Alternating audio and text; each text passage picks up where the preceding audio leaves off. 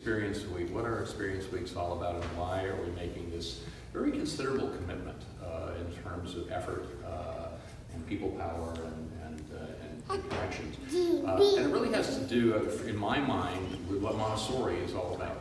We made a very conscious decision a couple years back when we did our rebranding that the thing that differentiates us from every other elementary program on the North Shore is Montessori. And that Jen Dickman is fond of talking about red oceans and blue oceans. A red ocean is where every fishing boat is fishing for the same fish in the same spot. And that's sort of what happens in the independent or private school world on the North Shore or in any market like this. Everybody's fishing for the same kids in the same spot. And you know, gets to be a problem. But if you create your own blue ocean, if you say, wait a minute, we are different, and this is our difference, and we didn't have to go look for something to be different because Montessori, that's what we are. And so if you look at what Montessori is all about, it's about engagement, it's about hands-on learning, it's about kids getting into following passions and getting into things and really understanding and learning them. It's interdisciplinary. And so we thought, particularly in a world where Jim and I were talking about this just a minute ago, that you know, a few years ago we were sort of, okay, your child was here for the academic day, and then maybe you're here for A block, and maybe you're here for B and C block, and then maybe you need vacation coverage for a week, and you know, whatever. And more, we are serving your children and you all day, every day, all year. It's the way the world is. And so why shouldn't everything we do reflect that? And so we saw an opportunity.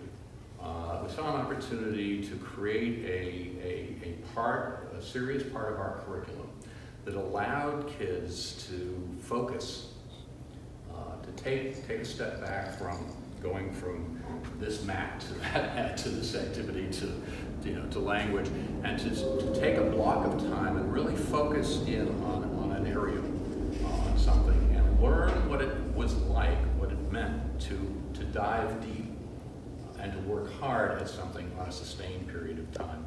And to also, in that process, to really build some critical skills. So one of the common themes in all these experience weeks is observation. Is learning to see what you do, learning to see what's in front of you, and connection and complexity, and understanding how the dots are connected. So, for example, one of the programs up at Maritime Gloucester in February, which is for lower elementary kids. We'll have them in their in the Maritime Gloucester Pocket Aquarium and their wet lab and the ice house, where they do really getting their hands wet, literally, with marine life and marine environment, and observing.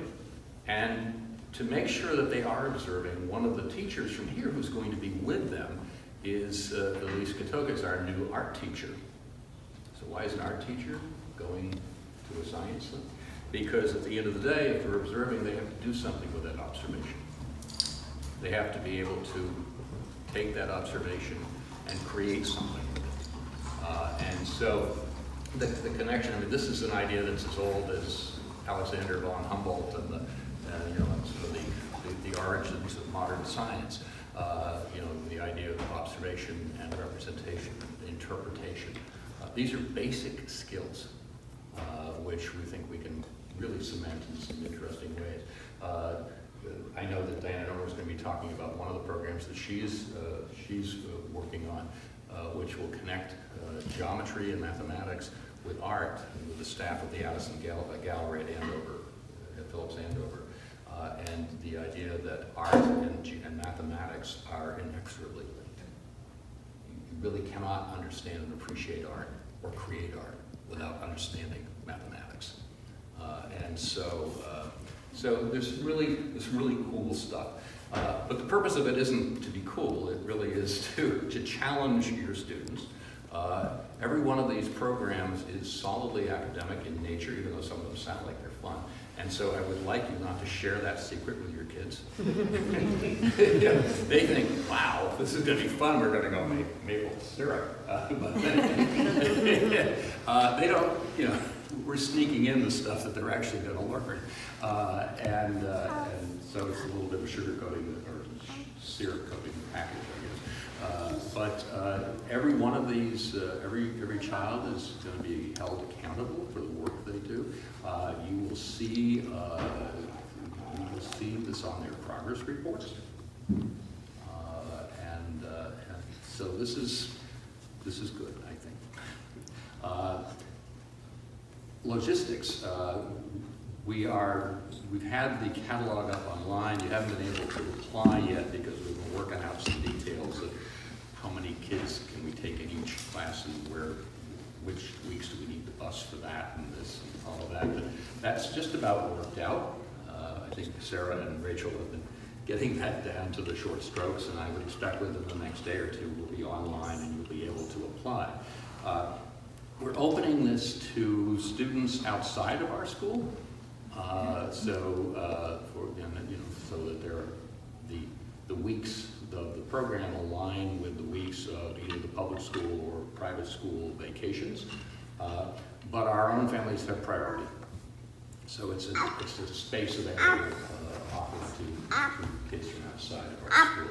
And so if you're telling a friend about this and they want to apply, they can go on and make an inquiry, and we will just tell them when there's a slot open. We're going to put a deadline for our own families of November 1st.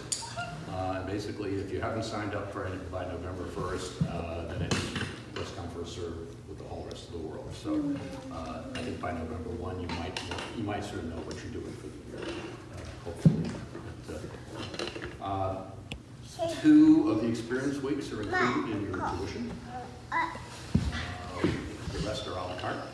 The only one that has any major additional cost is the presidential traverse in June, which is a middle school thing, and that's because the Appalachian Mountain Club charges us a pretty hefty fee for lodgings and guides and all of that. Everything else is included. All the other weeks are included in the base cost. I'll be happy to answer other questions later, or but I'd like to just, and we don't have everyone here who's offering, but I'd like to just let them give you a sort of sample of what we're doing. So why don't we start down at the end with So the plan that I have is for those 2 weeks in June that are post-school, and Heather and I will be doing the first week after school mapping. So we're going to spend a lot of time learning about longitude and latitude and mapping classrooms and the campus, and leading into learning about coordinates and GPSing, and maybe doing some orienteering, and just spending a lot of time with maps. And this is for lower elementary? Lower elementary, yes. And then the second week, the one that I'm more passionate about, is the geocaching. That will be that last June week.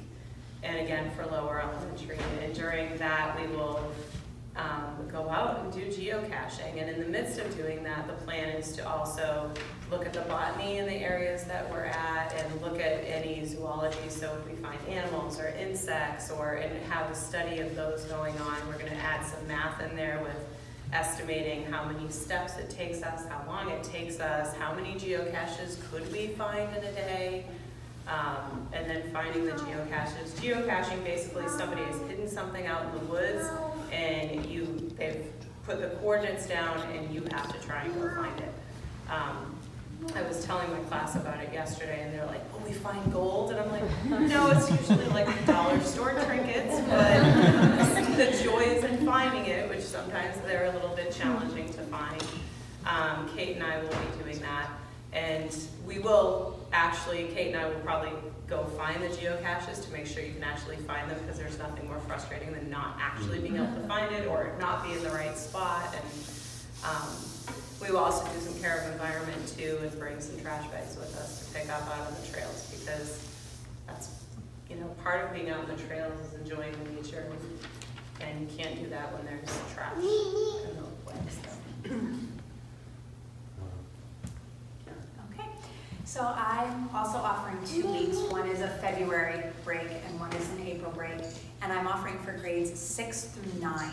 So we're actually hoping to pull in maybe a couple of alumni or reaching out to some of the slightly older folks, kids in the community. My first program is actually watching a few movies. We are going to focus on the British Queen Victoria, and we're going to analyze truth, history, and Hollywood.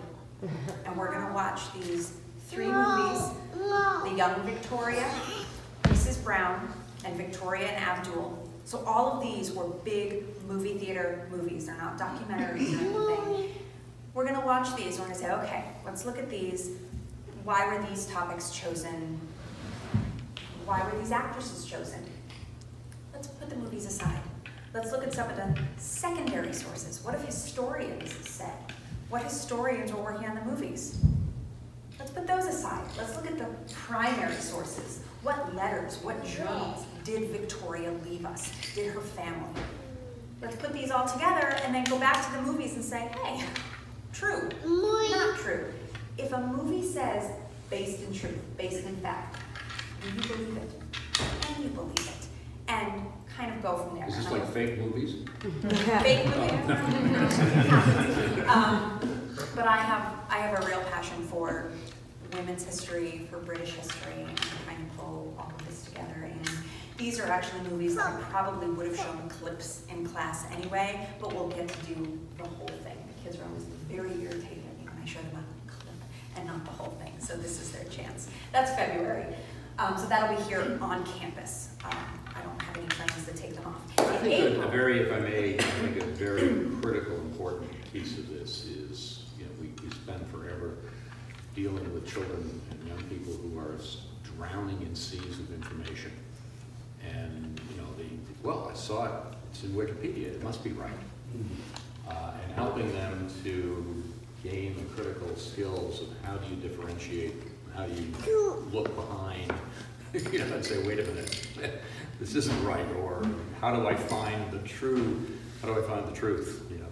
So I think there's a very valuable skill being worked on. And figuring out what your sources are, can you trust them? When we do current events in middle school, one of my kids the other day told me their source for their news was Alexa.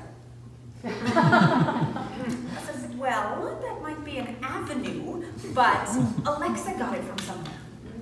I want to know where it's coming from. The reason fake news is a problem is because a lot of us don't know where it's actually coming from. I want you to know. I want you to be informed. So my April week is going to take us off campus a bit, and this is going to be an exploration of living history in Concord, Massachusetts, dealing with the transcendentalist writers and a little bit of the history there. Louisa May Alcott, Ralph Waldo Emerson, Henry David Thoreau. They all lived there, they all kept copious journals, they were history makers just by the fact that they were living their lives in the way they were, which wasn't quite to the beat of the same drummer as everybody else. Of course, this is also a historic location regarding the American Revolution, so how did they react to living in a historical place? And we are going to go to these places. We are going to talk with docents there. I've also spent a number of years working at Orchard House, the Louisa May Alcott home. So I've got, you know, the ins and outs, and I know everybody there. I can take them, you know, beyond the regular tour. We're also going to head into Harvard, to Houghton Library, which is where the archives are kept. I'm very passionate about using primary sources in our work, and I want them to look at the lock of hair that this person left as a gift for someone, or their actual handwriting. And understand, we wear gloves. We don't write up. This paper is old. It might fall apart. How do we take care of that? How do we protect our history? And at the end of this, after all this voyaging and studying here and why are they important, they're going to put on a kind of living history piece. And I've yet to decide who the audience will be, whether we'll try to get some other classes in here or the parents or whatnot, but they will become these people. And our audience will be able to interview them. ask them about their lives. We're going to work on, you know, costume pieces. What was the world like? What do I think? Louisa and Mayalka have this habit of walking to Boston from Concord, about 18, 19 miles. We can ask them how they felt about that. You know, we teased them about walking to Salem, and they were like, So, you know, we're going to get some differences. That's going to be a lot more out and about, which is why it's in spring. Visiting a lot of new places, doing some stuff here, but really putting themselves in someone else's shoes to learn about that history, to learn about decisions that are made, and why just being kind of normal also makes history. And I'd be happy to answer any questions anybody has. Again, it's grades 6 to 8. 6 to 9. Can you squeeze a 5th grader in there? It sounds so good. I love it. No. next time. Katie? So I'm Katie Oberlander, and I'm a music and drama teacher here at the school.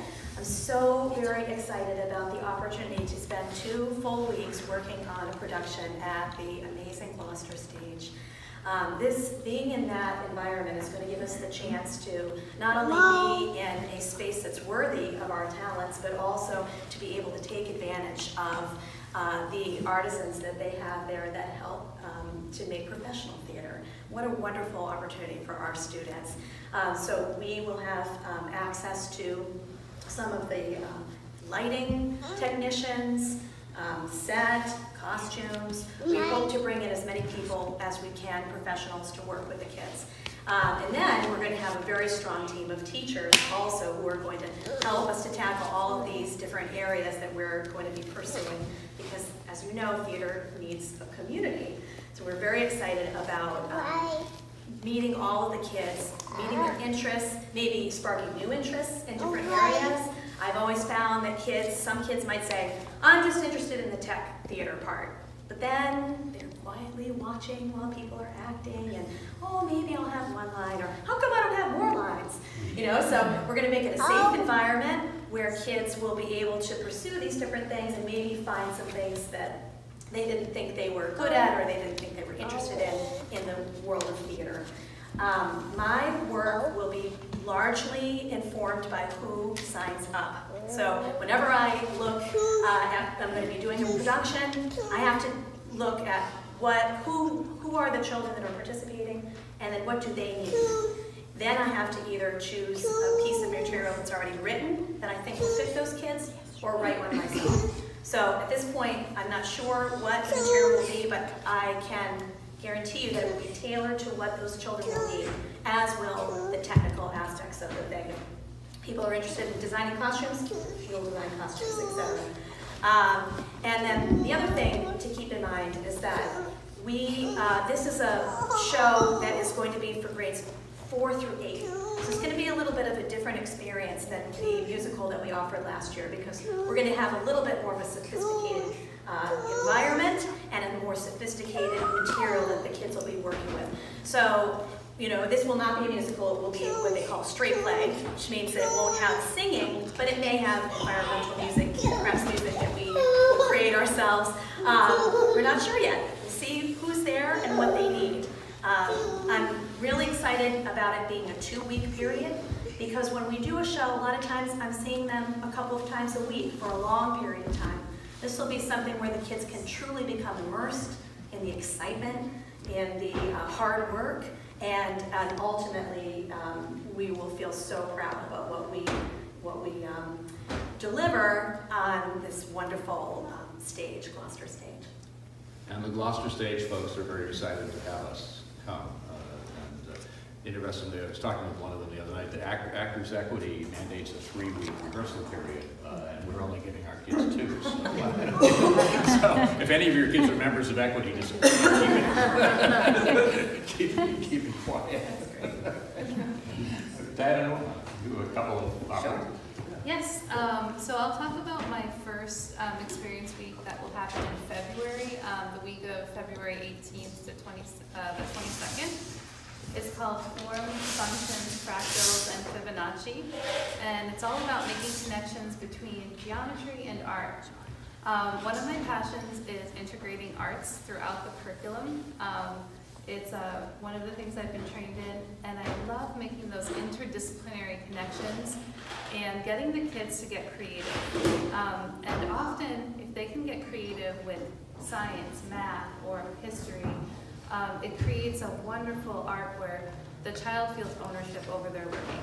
So when I began to examine what I could do for the experience weeks, I thought it would work very well with Montessori because our Montessori math curriculum is very visual already.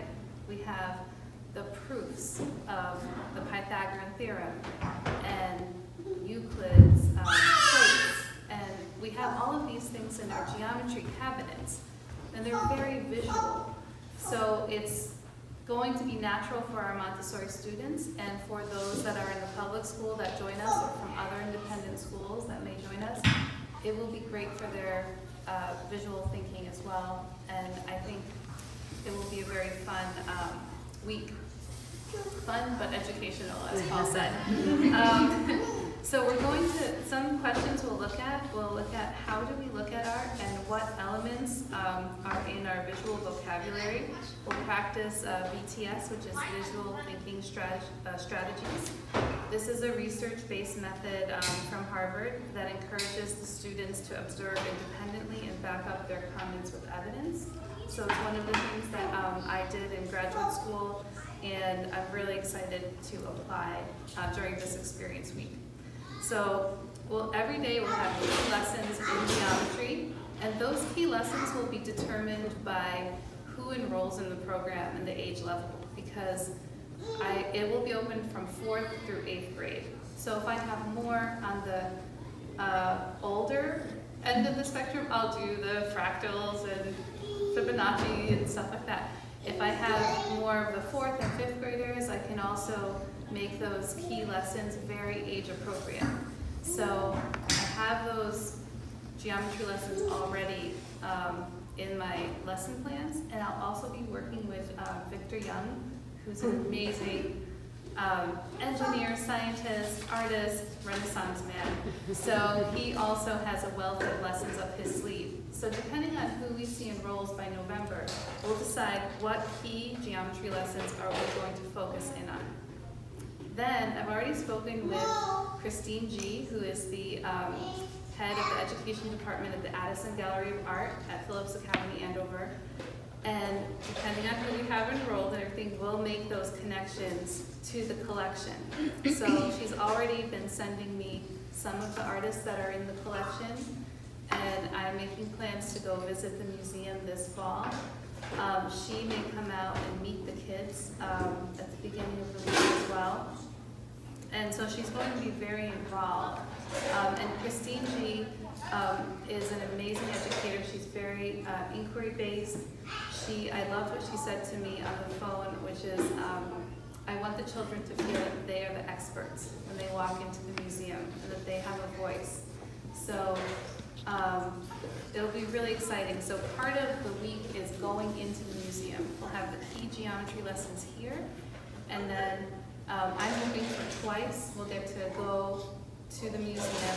So a sample schedule might be Monday, we have orientation, and we get to practice our visual thinking strategies, have our key geometry lesson, and then Tuesday, we go to the museum all morning. We leave first thing in the morning, we get into the collection, and we start to make those connections between the geometry and the art. And then when we get back in the afternoon, we start to use those visual thinking strategies and create something. So in the afternoons, we'll be working with our hands-on. And then on Wednesday, we'll go back to a key geometry lesson and making more art. Thursday, we'll visit the museum again. And Thursday afternoon, kind of finalize what we want to exhibit on Friday.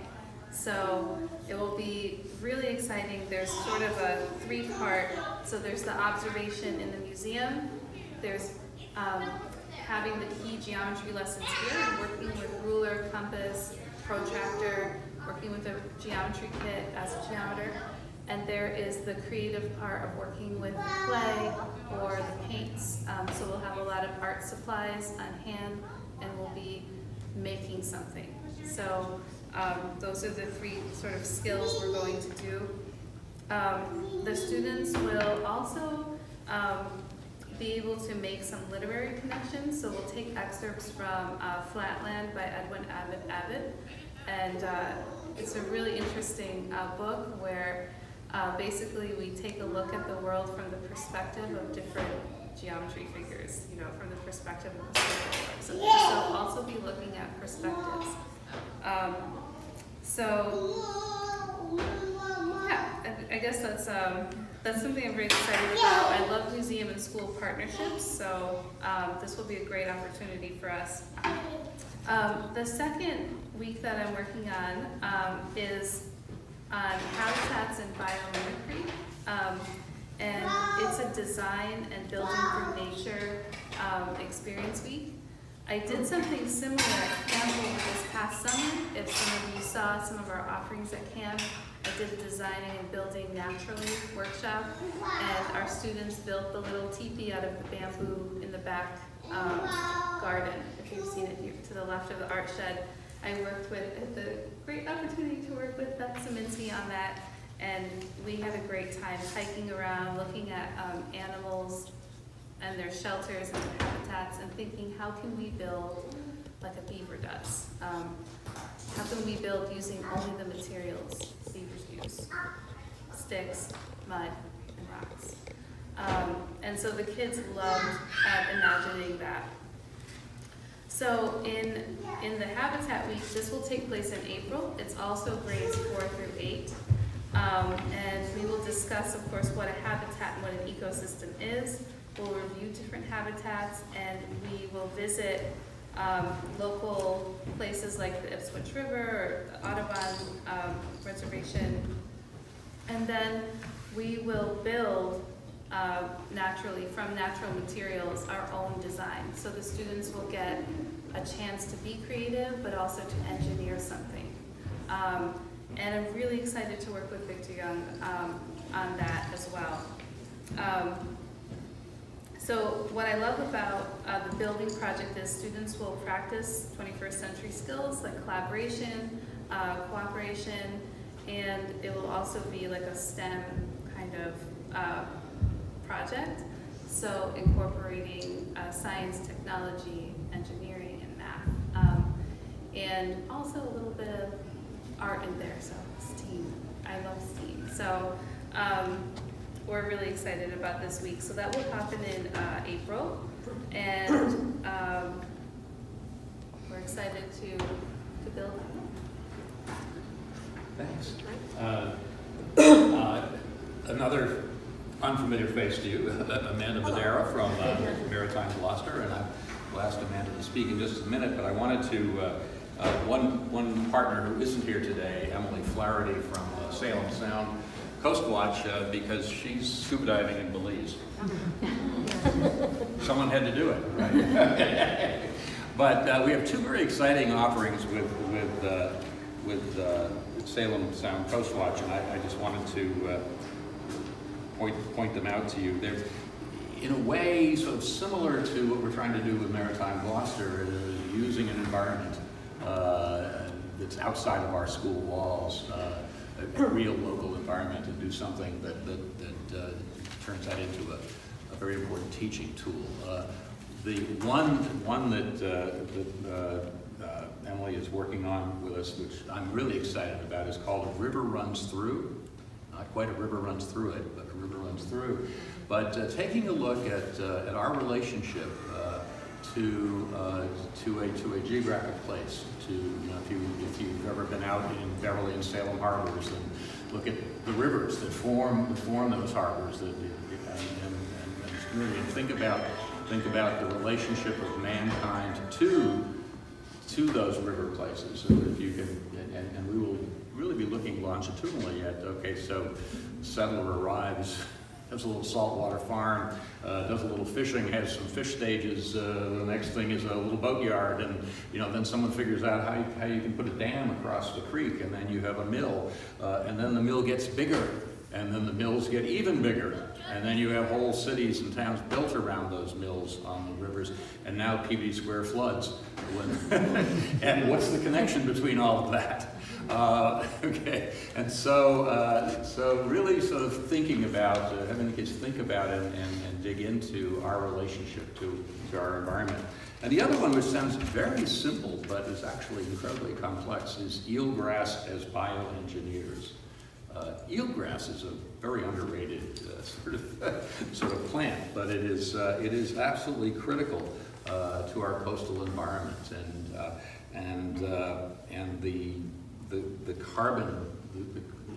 carbon storing and what happens, the chemical process that eelgrass facilitates. And so and again, as we change our environment, as we pave over waterfronts, as we endanger salt marshes, as sea level rises, there are implications for all of that. And I think for kids to understand what that is and what the science is and what the importance of environment is, maybe helps them think about how they be better stewards or make responsible decisions as they grow. So Emily asked me to make that plug. Those plugs, and there they are. Yeah. What were the ages for that? Okay, so the ages, the ages are in the catalog, but the ages for eelgrass, river runs through is grades 6 through 9, and eelgrass is 6 through 9 as well. Yeah. So, Amanda, we have 2 courses that Maritime Gloucester is working. One is for younger kids in February inside in the wet lab and the pocket aquarium, and the other is later on in the summer. So. On the waterfront. And I've worked with Emily at a lot of the organizations that work on the waterfront and marine science. And beyond that, we sort of partner together, so there's a lot of overlap and sharing of equipment, and go to the same conferences and whatever. And she's great. She's really lovely. So we are going to be offering the 2 courses. The older one at the end of June is we're diving into trying to get a sensibility of students or people's relationship to the environment and their responsibility for it in sort of the very, very large picture. So we're going to dive into the cod fishing industry and the story of the cod. Maritime Gloucester has a lot of great waterfront facilities. It's right on the water, connected to all of the community in Gloucester. We have we have outdoor aquariums, indoor aquariums, have microscope labs. We have connection to boats to get out onto the water. And we partner with a lot of the Cape Ann Museum and marine industries there, so we can go visit lobster pounds. We can go our partners are within the community. So this course is going to sort of dive into looking at the biology of the fish, the ecology of the codfish, why it became the state symbol, why it became such an economic driver in Massachusetts, what the fishermen's lives are like, how it is, how do you construct cods, how do you catch a cod? Just so exploring sort of a big picture, weaving in technology and biology and ecology and economics to weave into this tapestry to sort of reflect back on the students, what's their own personal relationship to the ocean and the ocean environment and the marine community or coastal community, and sort of compare that, having some frame of reference with the story of the cod fishery in Gloucester.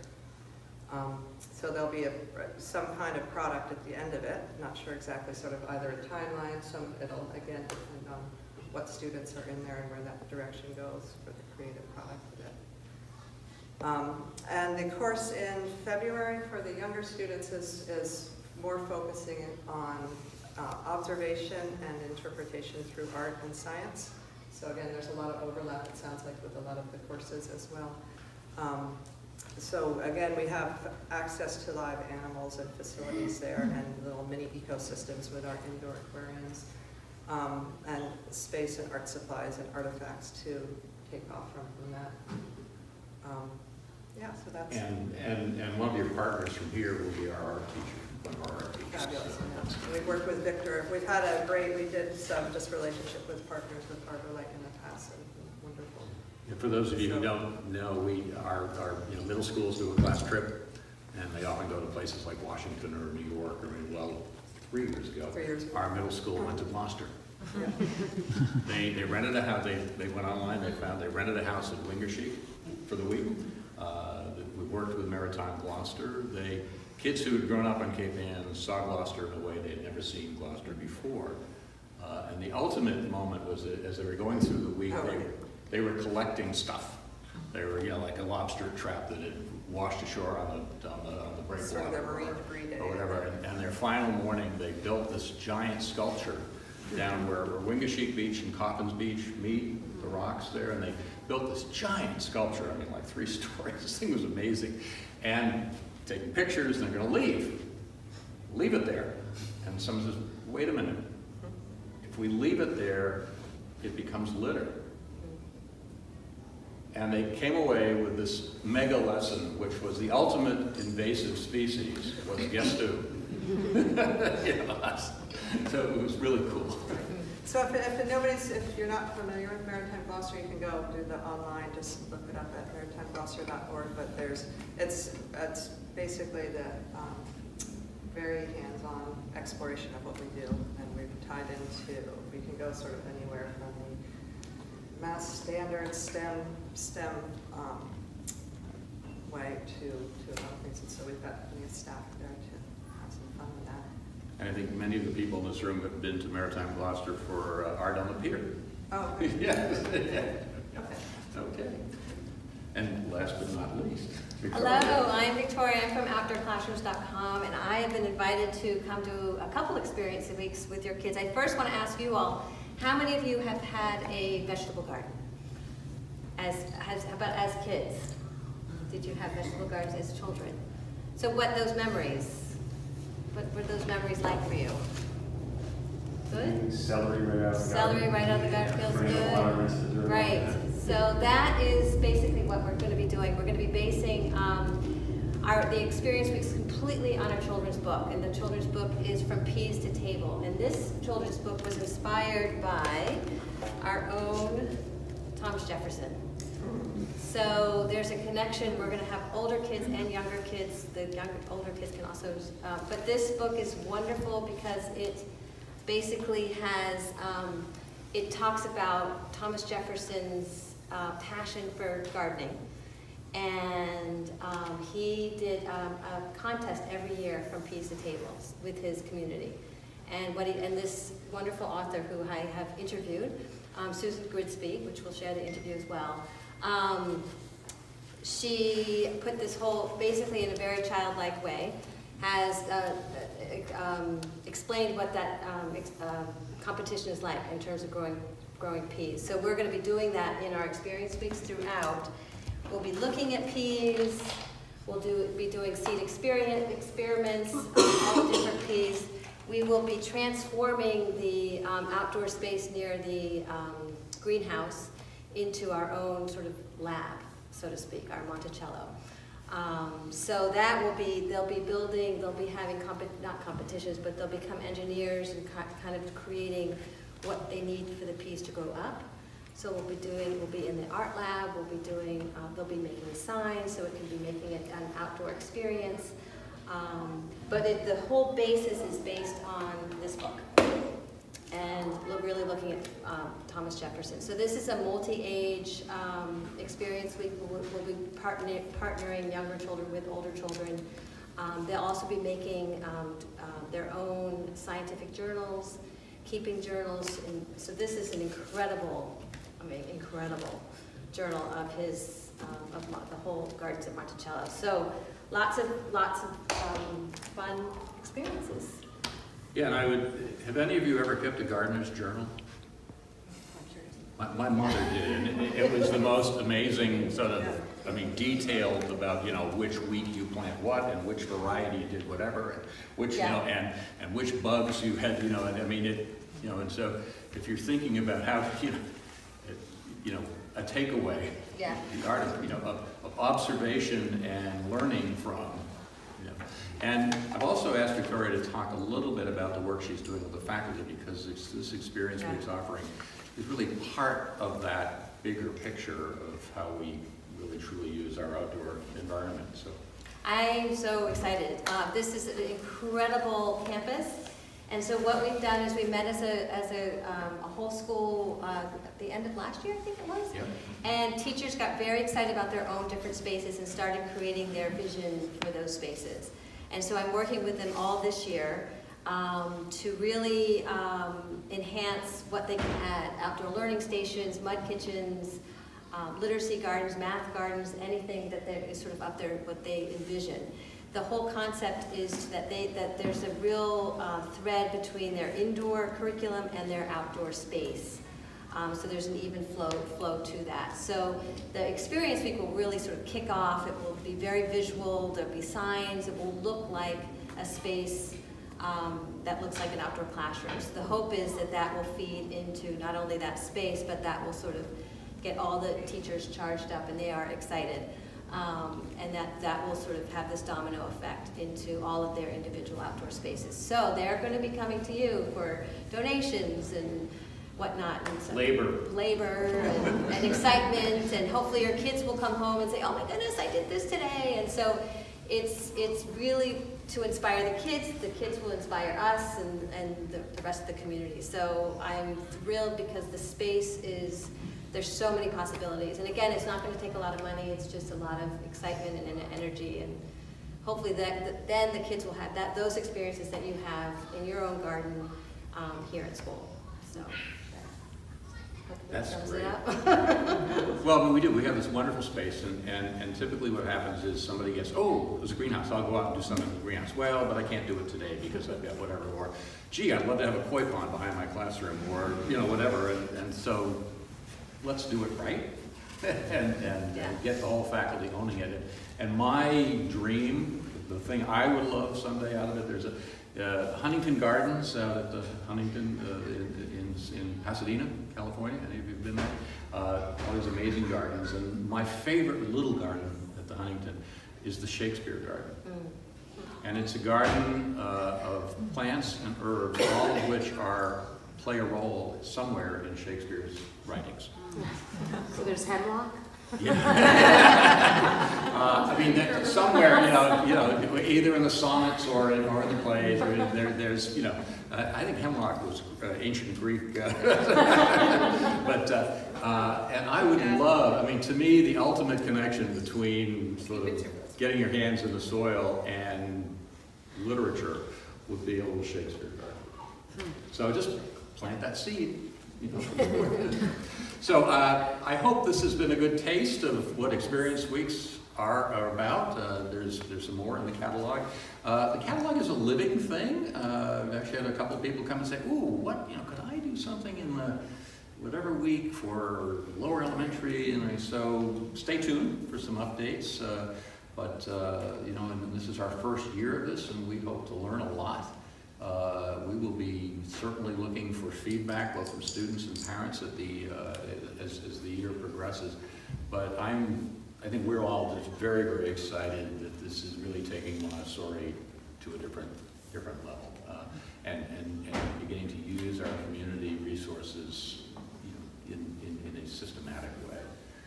So. We'll be able to sign up soon? Yes, within days. Yes.